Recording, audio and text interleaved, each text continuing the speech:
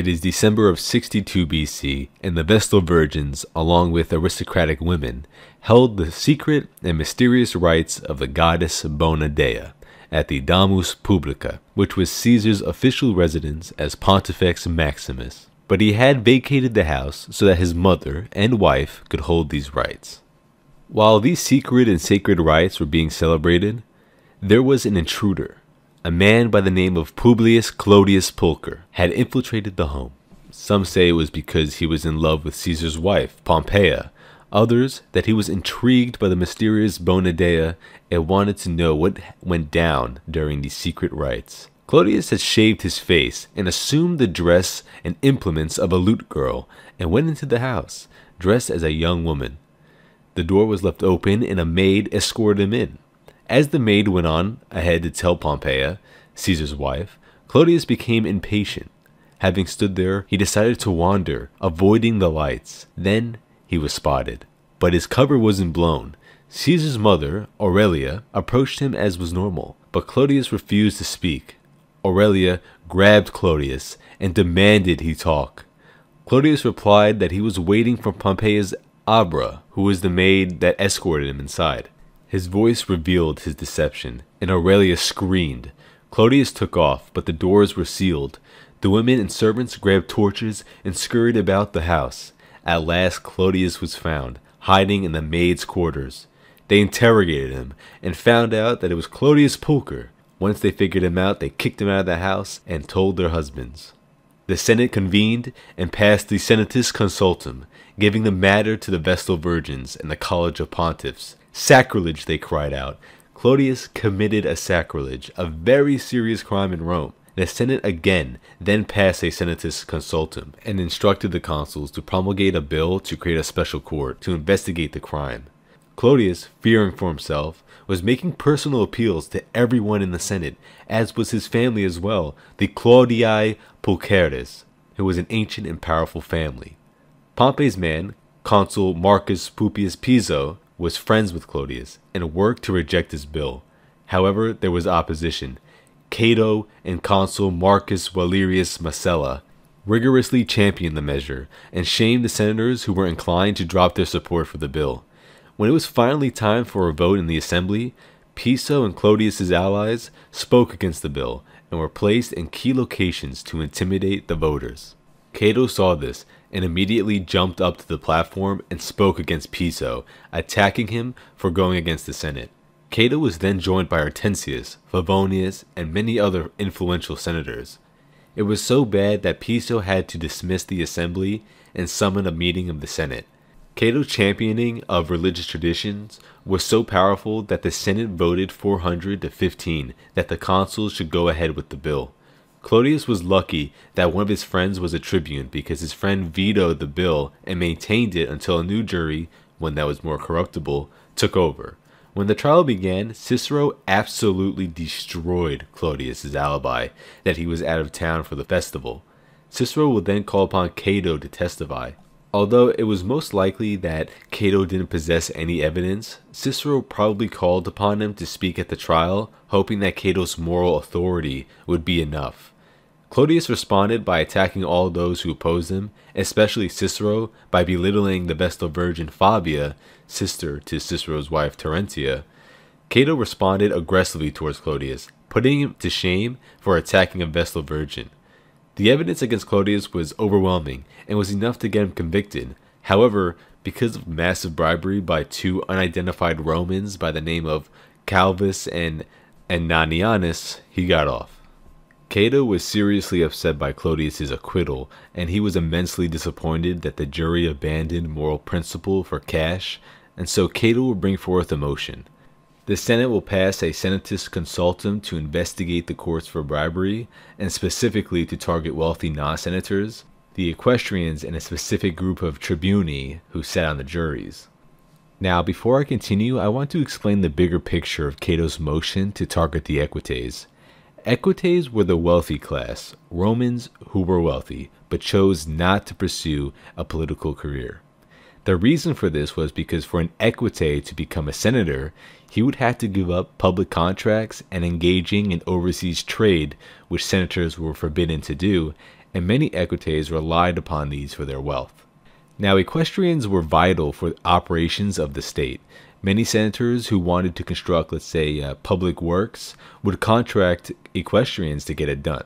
While they weren't senators, their wealth and influence were vital for the stability of the Roman state and its government. Cicero saw this clearly. Since he was elected consul in 63, Cicero had pushed for harmony between the classes, as he believed this was the only way to keep the Roman Republic alive.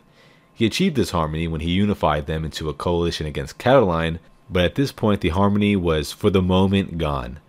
In a letter written by Cicero to his best friend Atticus, an incredibly successful businessman, he writes, "At Rome I find politics in a shaky condition. Everything is unsatisfactory and foreboding change. For I have no doubt you have been told that our friends, the equites, are all but alienated from the Senate. Their first grievance was the promulgation of a bill on the authority of the Senate for the trial of such as had taken bribes for giving a verdict. Thus, I, in the maintenance of my steady policy, preserved to the best of my ability that harmony of the orders which was originally my joiner's work." Cato's bill angered the equestrians, and as a result weakened the authority and influence of the Senate. Though the bill was never passed, the damage was done, and not only did this weaken the Senate, but also would cost Cato support from those outside of the Senate. By the end of 60 BC, the Senate had gone through a major change in leadership. Lucullus, the man who fought Mithridates in the east, and fought to have his triumph which Pompey tried to block, and Hortensius, one of Rome's leading orators, had pretty much retired. Metellus Pius died in 63, and Catulus, Silanus, and Cato's uncle Mamercus all died before May of 60 BC. Plutarch will even say that Lucullus, who never really should have retired as he was one of the foremost optimates, thought that Cato was going to take control over conservative leadership and will even support him in that regard. Remember, the number of consulares was low, and new leaders would have to take their place. Cicero would have been one of the best choices to assume the leadership of the Senate, as he was very influential and held the consulship, but Cato will surpass him in influence amongst the Senate due to Cicero being a new man. Cato was from a distinguished family that produced consuls, and this was one of the decisive factors for Cato, despite being an ex-tribune, and in theory shouldn't have ranked higher or close to Cicero. But like I've said, due to the small number of consulares and the destruction of the Senate during the Social War and Civil War, there were not enough consulares to exert its authority over the other senators. Now, before I continue, allow me to rewind back to the end of 62 BC. Caesar had just left for Spain, and in the following February, Pompey Magnus had returned from the east. Pompey Magnus will immediately divorce his wife Mucia, half-sister of his former legate Metellus Nepos, who failed as a tribune and caused the riots. There's two reasons why Pompey Magnus divorced Mucia, and that's because politically, he most likely wanted to distance himself from Nepos, and second, Mucia was kind of getting around, as it was said she carried on relationships with other men while Pompey Magnus was away. Now, to everyone's surprise, Pompey Magnus will immediately after divorcing his wife, ask Cato to marry one of his nieces, a daughter of Servilia and Silanus, and then he asks Cato if another one of his nieces will marry Pompey's eldest son. This right here shows just how influential Cato was despite being a lowly ex-tribune. The most powerful man in Rome had just asked Cato, who had publicly declared to be an enemy of Pompey and also fought against Pompey, if he could marry one of Cato's nieces. This move on Pompey's end was to mend the rift that was torn between him and the Optimate senators, to reconcile, and also to control Cato by, through a marriage alliance, prevent him from going against him. Now, who wouldn't want to be with Pompey Magnus? I know Cato's nieces wanted it. They were excited to marry Pompey and his son, but Cato, with no time at all, refused Pompey's offer. He did this because Cato did not want to limit himself and what he could do in politics. He also did this because Pompey had a record of going against the Senate, and he also killed some of Cato's family members in the past. He was very problematic back in the day, and Cato, who most likely thought of the best interest of the Republic, had probably marked Pompey as someone who had to go entirely, someone to be destroyed politically. This was a grave mistake, and it will have long-term consequences that Cato will pay for. This decision left Pompey exposed, The Metelli clan, powerful and noble, were now out to get Pompey. Not only that, but Cato had effectively driven a wedge between Pompey and the Senate like he had done with Caesar. Pompey had sent Nepos to push his interests as tribune in 62, but Cato prevented Nepos from doing anything, causing Nepos from abandoning the tribunate. Then Pompey sent Marcus Pupius Piso and was able to get him elected consul for 61 BC, but Piso was caught and held down by the Bona Dea affair. And so Pompey failed to get anything done, and now he has returned to Rome, having promised tens of thousands of Roman soldiers their allotment of land, and Cato had refused his offer of forming a marriage alliance. This refusal would cause Pompey to look elsewhere for an alliance, and thus he will marry Caesar's daughter, Julia. In July of 61, he pushed to get his legate Lucius Afranius elected consul for 60. Afranius was not a good politician. He lacked the talent for politics and was not well respected by the Senate, and as a result was not a good choice to handle the situation of granting land to Pompey's soldiers. But before I continue, I want to explain briefly the situation with granting land to soldiers. The Senate for the most part always opposed granting land to soldiers, and that is because it was expensive for them to do so. It cost the state a lot of money and also would have endangered Roman landowners with dispossession.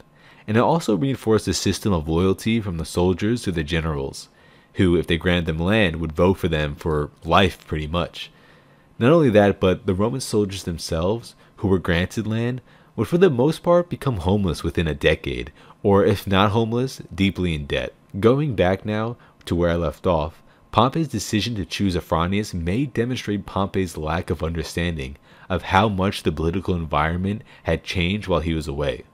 Pompey began spending money generously on bribing voters, and there was even a rumor Piso was organizing groups of agents in his house to distribute bribes. This rumor will cause Cato and Domitius Ahenobarbus to pass two senatorial decrees. The first one made it illegal for a candidate to have divisores, or the agents in their homes, and a second allowing candidates' houses to be searched. As these two decrees were being passed, the tribune Aufidius Lurco proposed a bill to punish bribery. Those who promised money to voters but failed to pay were exempt from punishment, but anyone who was caught distributing bribes to voters would have to pay 3,000 sesterci to each tribe annually for life.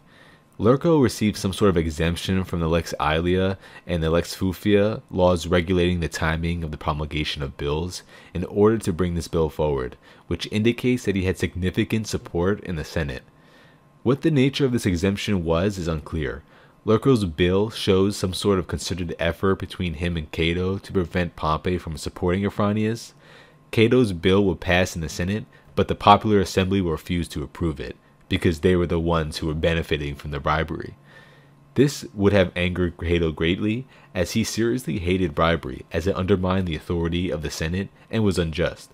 But Cicero, as well as a few other senators, most likely argued against the bills in public, as the bills would have conflicted with the Lex Tullia that Cicero had promulgated as consul, and Lurco's bill would have clogged up the courts with false accusations.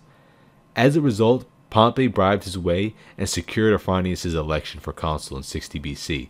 But not all was lost for Cato, as the other consul elected for 60 was Quintus Caecilius Metellus Celer, the half-brother of Pompey's former wife Mucia. Unlike his brother Metellus Nepos, Metellus Celer was firmly aligned with the Optimates, and he was very upset over the Pompey divorcing Mucia, and so Celer will block all actions that Afranius and others initiated on Pompey's behalf. The political battleground began straight away in the month of January. Pompey's lieutenant, Tribune Lucius Flavius, proposed an agrarian law that would provide the necessary land for distribution to veterans. Cicero was open for discussion on this bill. He wanted to make sure that the property rights of private citizens were protected, because as the bill stood, it didn't protect their rights. But this wouldn't go anywhere, as Cato and Celer formed a powerful coalition, and even Lucullus would come out of retirement to oppose Pompey's ratification of his Eastern Acts, and possibly even joined Cato and Celer's coalition.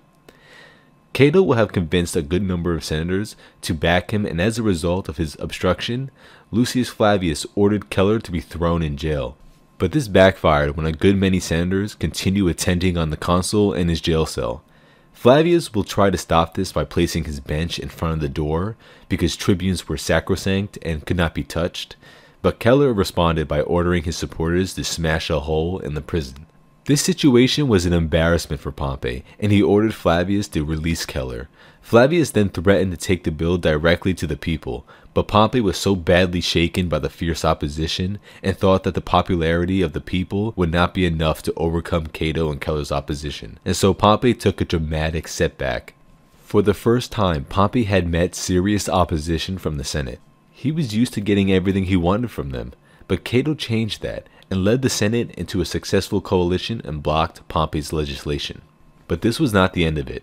Cato and Celer were already working to prevent Pompey's efforts to acquire land for his veterans, and also Cato was working alongside other Optimates to prolong the official ratification of Pompey's political and financial acts in the East. The opposition will become so fierce for Pompey that Atticus, Cicero's best friend, will caution Cicero about being too friendly with Pompey. Pompey was not the only one feeling the new pressure from the Senate. Crassus had also encountered resistance. When he was censor in 65, his efforts to advance his influence and reputation was thwarted by Catulus, and if you remember from my video on the Catiline conspiracy, this was to enfranchise the inhabitants of Transpadane Gaul and to annex Egypt. Crassus was a very wealthy businessman. He was consul in 70 BC and achieved great wealth and influence as lieutenant under Sulla, and he came from a noble family and was seen as the champion of the equestrian class. So now let's talk about Crassus during this time. What happened with Crassus was he was encountering for several months trouble from the Senate on getting to act on business he brought before it. Now during this time, Crassus may have been helping Cato and his allies in trying to stop Pompey, but this is argued among scholars. But if he was helping Cato, it was to curry favor with the Senate, which wasn't working. Crassus's problem was with the provincial tax contracts. The Roman state would hold auctions for the collection of provincial taxes, so the wealthy equestrians would form into companies called the Publicani and would bid for the right to tax the province up for auction, and the highest bidder would then go off to that province and would collect more money than they bid. Well, for the East, it was a lot of money to bid, but what they did not account for was that for over a decade of warfare, the economy and the cities were in ruin. So not only did they lose all that money they bid because there was no money to collect, they probably could not rebound from the loss of their initial investments. Well, the Publicani wanted to renegotiate their contracts, and so went to Crassus for help. And this is because Crassus probably invested in these companies. Crassus, now being the spokesman for the Publicani, went to Cicero for help. Cicero will agree to help, but personally he believed that the Publicani should pay what they owe, and that it was disgraceful to even demand their contracts be annulled. But Cicero felt that to reject the wealthy class would alienate them from the Senate, and we know how important the equestrians are. He felt this way because Cato had already done harm to the relationship between the Senate and the Equites. On the first day of December 61, Cicero and Crassus raised the issue to the Senate to renegotiate the contracts. The Senate agreed until it was the consul-elect Metellus Celer's turn to speak, and he opposed the bill. Cato wanted to speak as well, but the day was over. For weeks, Cato will oppose the proposal and obstruct any attempt to allow changes to the contract. Cato either did not care or did not see that alienating the Publicani would undermine the Senate, which depended upon the equestrians for the maintenance of the Senate's authority. Cicero will write to Atticus saying, "The one man who cares for the Republic with more resolution and integrity, it seems to me, than judgment or intelligence, is Cato. He has now been over 2 months tormenting the unfortunate tax farmers, who were his devoted friends, and won't let the Senate give them an answer, so we are unable to pass any decrees on other matters until the tax farmers are given their answer." Cato's ruthlessness will not end here. Later in the year, he will support a proposal by Publius Servilius Istarchus that a clause be inserted into the Senatus Consultum denying official recognition of debts to Roman citizens incurred by free communities. This targeted wealthy moneylenders and will leave many Romans who had already lent money in the lurch. Not only that, but it will force Crassus into a corner, who had been the advocate for these equites. And I would like to remind you here that Cato's ruthlessness is actually untraditional and goes against Rome's long history of compromise. And now Cato has backed Pompey and Crassus into a position where they will actually lose influence and power by failing to carry out their promises. Cato's success at blocking Pompey and Crassus was incredibly successful, and the Senate will support him. Cicero will complain to Atticus that no one in the Senate will follow his moderate approach. This does not mean that the Senate completely backed Cato, but it means that the Senate allowed Cato to continue, most likely because they wanted to curb the power of Pompey and Crassus. This really frustrated Cicero, seeing Cato's uncompromising approach, alienating the wealthy class, as well as his uncompromising approach towards Pompey and Crassus. And now this brings us back to the quote in the beginning of this video. Cicero writes, "As for our friend Cato, I have as warm a regard for him as you. The fact remains that with all his patriotism and integrity, he is sometimes a political liability. He speaks in the Senate as though he were living in Plato's Republic instead of Romulus's cesspool. What could be fairer than the jurors who take bribes should be brought to trial? Cato moved accordingly, and the Senate agreed. Result, the knights declare war upon the house. Not upon me, for I was against it." Could anything be more shameless than tax farmers repudiating their contract? All the same, the loss was worth standing to keep the order on our side. Cato opposed and carried his point. Cato's influence would continue to grow. Sometime between the year 63 and 60 BC, Cato will have divorced his wife Attilia on the grounds that she had been unfaithful.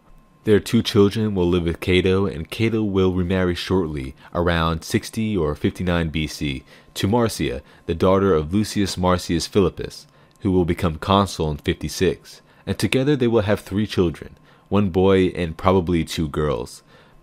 Marcia belonged to the Marcii Philippi family, which was a very noble and ancient family that traced its roots to the 4th king of Rome, Ancus Marcius. Marcius' father was a praetor in 62, the same year Cato was tribune, and Marcius' grandfather had been consul in 91 and censor in 86. While Cato received support from the Marcii Philippi family, it wasn't exclusive, as Cato's new father-in-law, Marcius, will take Julius Caesar's niece, Atia, Octavius's, or better known as Augustus's, mother, most likely in the year 57.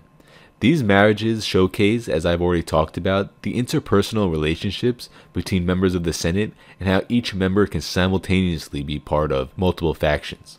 To continue, in the year 60, Caesar finally returned to Rome in the month of June from his governorship in Spain. Cato was probably excited with the success against Pompey and Crassus and was ready to face Caesar. Caesar will be immediately presented with a problem. He was granted his right to hold a triumph. However, he would not have enough time to prepare for it, because if he planned on running for the consulship, which in 59 would be the first year he is eligible, he would have to make his announcement in person, which would mean that he would have to give up his imperium, or his military authority, which in turn will give up his right to a triumph. Caesar was stuck. He either holds his triumph and abandons the consulship for his first year, or he abandons his triumph and runs for the consulship. Caesar, however, attempted to ask the Senate for a one-time exemption so that he could have both his triumph and run for the consulship. Now, this was not the first time a commander had been exempted from a law, and from Caesar's position, this request was quite reasonable, and the majority of the Senate agreed and wanted to grant the exemption because this was a good way to bolster stability within the Senate. But Cato will be against this, and he will go into a long filibuster, forcing the Senate not to make a decision. Many of the Senate must have been annoyed by this, because they most likely saw Cato's filibustering against Caesar as a personal feud, but this will cause Caesar to either give up the consulship or his triumph. Now, a triumph is the greatest honor a Roman can achieve. Lucullus waited outside of Rome for 3 years before receiving his, but Caesar was a different man. He forfeited his triumph and marched into Rome, and this was probably seen as a shock. To Cato, it most definitely was, and he will see this as a sign of Caesar's great ambition, which will embolden Cato into trying to stop him at all costs. Cato knew that he wouldn't be able to stop Caesar from obtaining his consulship, but he did succeed in getting the Senate to announce the provinces in which the consuls will be governing once their term is over, and these provinces will be the woodlands and paths of Italy. These commands would give no military glory, and was an attempt by Cato and his allies to dissuade Caesar. Cato will also have his son-in-law Marcus Calpurnius Bibulus, a man who was close to Cato and also had a feud with Caesar, run for the consulship. So if Bibulus wins, he can block all of Caesar's acts. Caesar will form an alliance with a wealthy but little-known senator, Lucius Lucaeus, who would contribute in distributing bribes. Caesar and Lucullus will dominate the scene, distributing bribes on such an unprecedented scale that Cato and his allies will be alarmed and will have to pool their money together to match Caesar's bribes.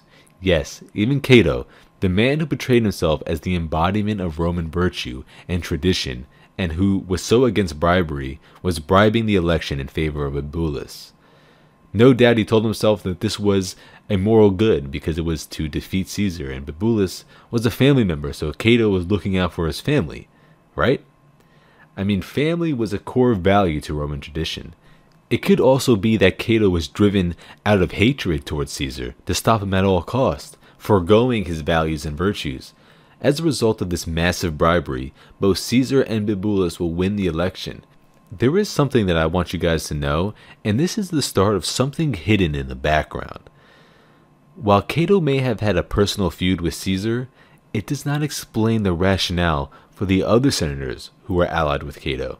Caesar at this point is no different than any other ambitious Roman aristocrat, and while he used popularis tactics, it was hardly a reason to attack him so ruthlessly. Not only that, but the majority of the Senate did not see Caesar as a threat and were willing to grant him favors.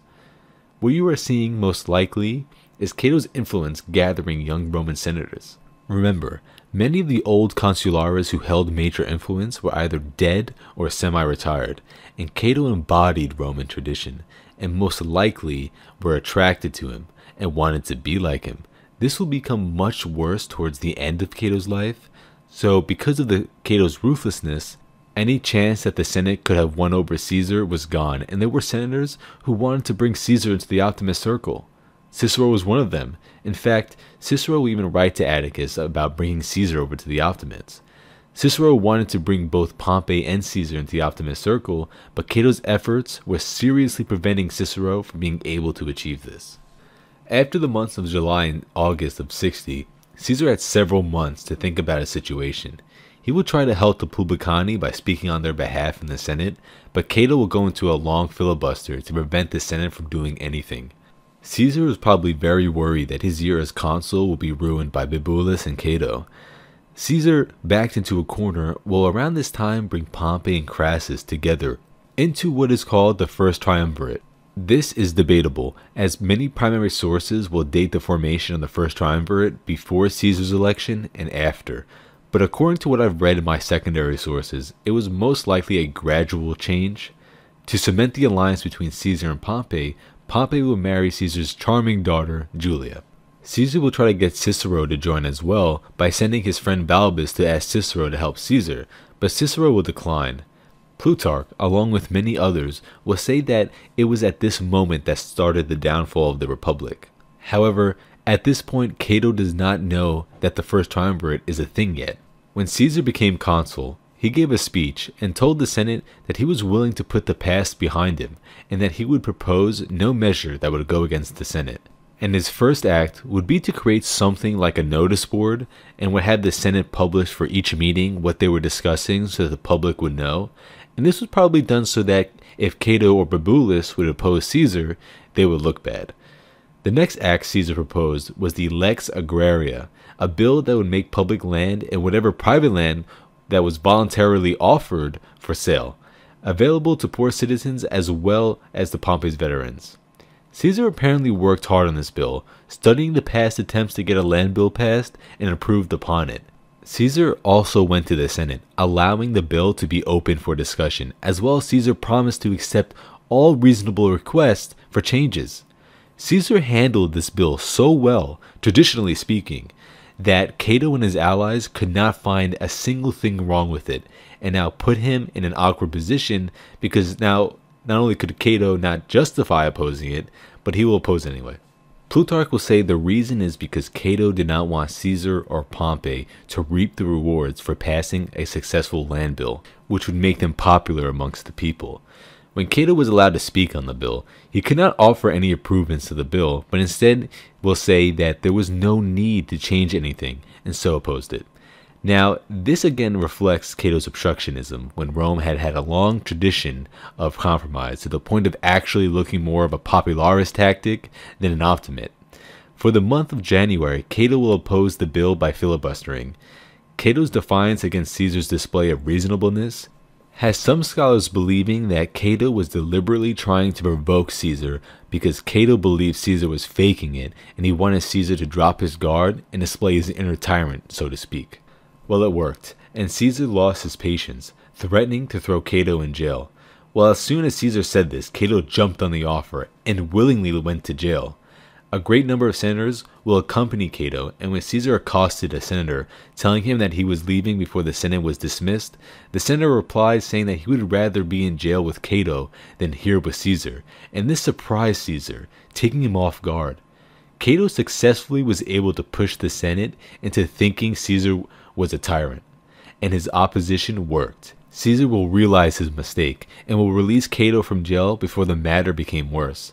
Caesar will have no choice but to use popularis tactics, and he will take this bill directly to the popular assembly. Caesar prepared ahead of time by having Pompey summon all of his veterans to Rome to bolster the number of voters in favor of his bill. When Caesar presented the bill to the people, he asked his consular colleague Bibulus if he could find anything wrong with the bill, and if he thought anything needed to be changed.